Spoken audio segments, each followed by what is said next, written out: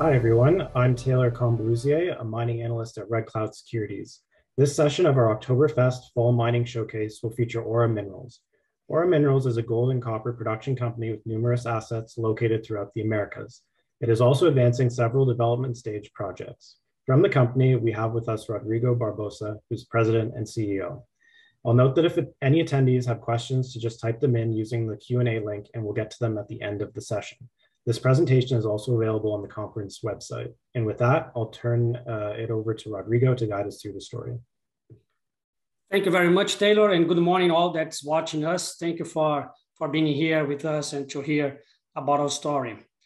I have 10 minutes that I'll be going through 5 to 8 slides. I'll jump some ones so that I will have at least 5 minutes for Q&A. So before... I had problems sharing here. Let me do it again.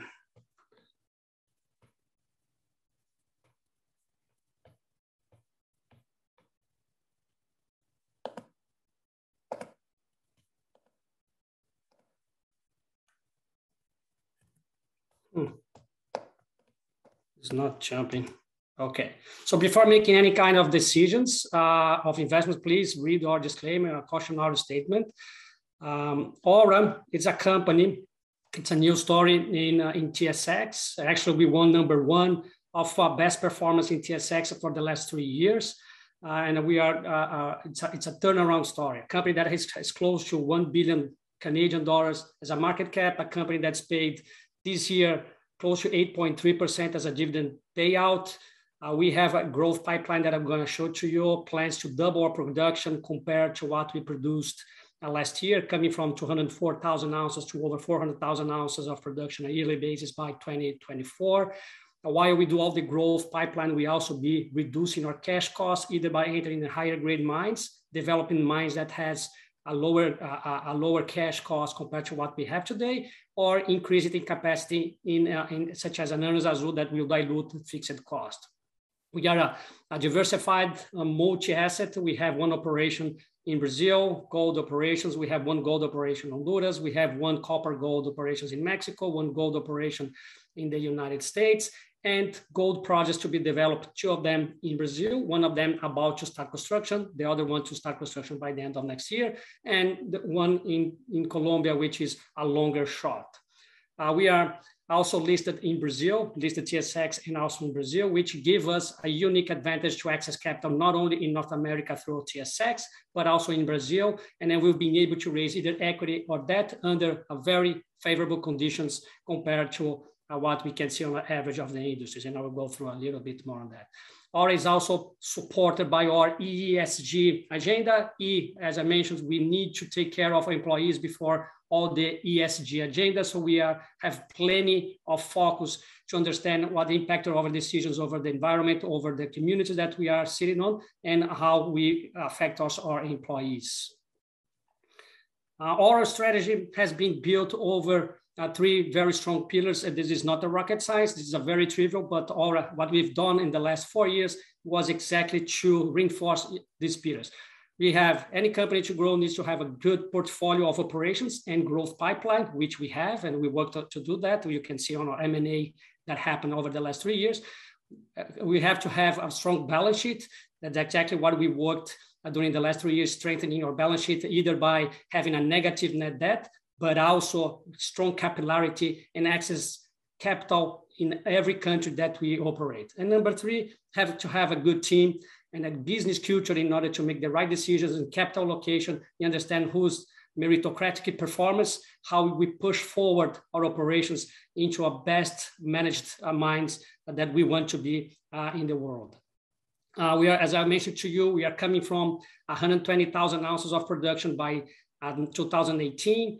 Last year, we produced 204,000 ounces. This year should be closer to 260,000 to 290,000 ounces, while this year should be 260,000 to 290,000 ounces. Next year, closer to 300, and projects to be developed, which will put us above 400,000 ounces by 2024. In terms of countries, we produce in those 3 countries, very well distributed, 70% gold, 23% of revenues come from copper, understanding that copper has increased significantly the price, so that we should take a higher amount of our revenues and margins during this second half of the year. Just an example of what we're doing in management. Aranzazu is a mine that we restarted 3 years ago, and implementing a better plan and a better execution with the decentralized decision-making process, pushing down the most of the technical decisions to the site while corporate focus on capital allocation and talent management. We could significantly increase the quality of the mine, coming from a grade from 0.86% to 1.44. We understand better the metallurgy and we operate better the plant. So we increased the recovery rates from 80% to 91 on copper, 57 to 78 on gold, which drove us our cash cost by half. It was the same mine, it was the same plant, much a better plan, much better execution. So that's just an example of what we've been doing in Aura. In terms of growth and pipeline, our objective to reach over 400,000 ounces does not depend on any kind of new acquisition on M&As. It's only supported by the projects that we already have in our portfolio. Coming from 204,000 ounces last year, this year we have Gold Road. We just expanded Aranzazu capacity by 30%. We are increasing recoveries and slightly also the grades in San Andres, and better grades and also in EPP, which will drive our 2021 production to 260, 290,000 ounces. Next year, we have a higher grade coming in from Ernesto mine, the mine that we operate in Brazil. We start construction of Almas in the next couple of months. We should start production by late next year or early 2022. And then we also have Matupá to be developed and also other expansions that is coming in for the current productions. I would also highlight the quality of the projects that we have, either Almas, and we are now building a PEA of Matupá, which should be released very soon. We have a very interesting internal rate of return and a very interesting risk associated to the CapEx. When we see Almas, for example, we are going to invest close to $75 million, while the NPV is above $250 million. So the risk associated developing these assets compared to the upside you give us outstands most of the projects that we have on the industry. We are talking about a 50% internal rate of return unleveraged, 100% internal rate of return on Almas for the whole life of mine, while the project is still very flexible in order to access upsides while we produce the cash flows. And Matupá, we are developing the PEA and should be releasing very soon, and is moving us in a direction very similar to Almas as well. In terms of dividend yield, Aura is the best dividend yield in the industry. We paid 8.3% of dividend yield this year.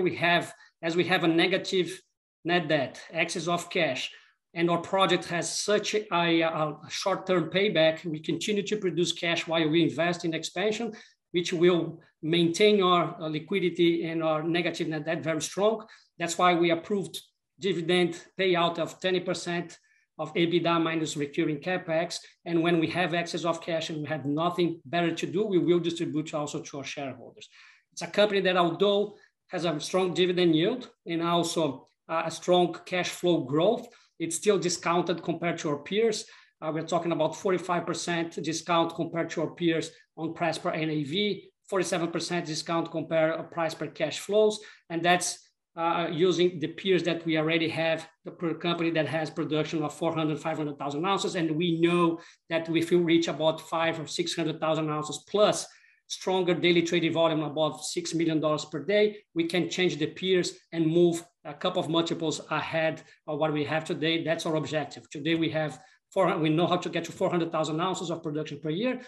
We are $2 or $3 million daily trading volume. So we will try to access a higher liquidity in this market and also a higher production. And that will go through M&A if we find the right opportunities. In terms of shareholder structure, we have our main shareholders, Northwestern Enterprises, which is Paulo Brito, is the same founder also of Yamana, very connected to the sector and one of the highest entrepreneurs on mining in the Americas, having many different assets, and gold and copper is through Aura Minerals. In terms of share performance, last time we did that was 800% of appreciation 2020. If you look the last 3 years, it's above 1200, which gave us #1 in share performance in the whole TSX.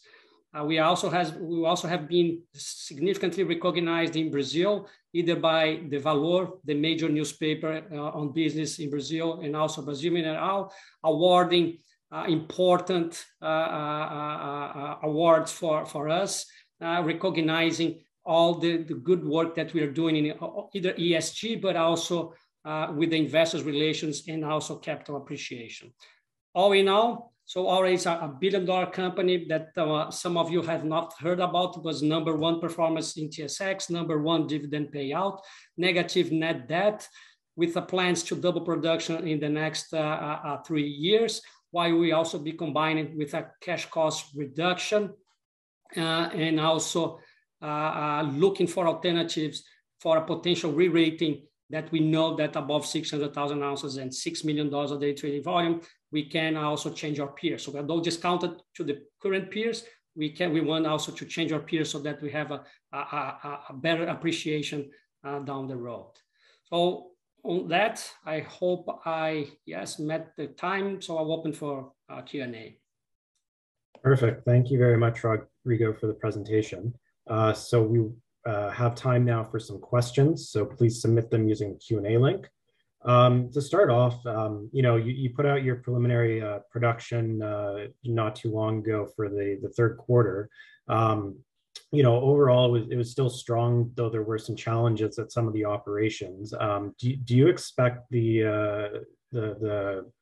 strong performance at Aranzazu to continue going forward?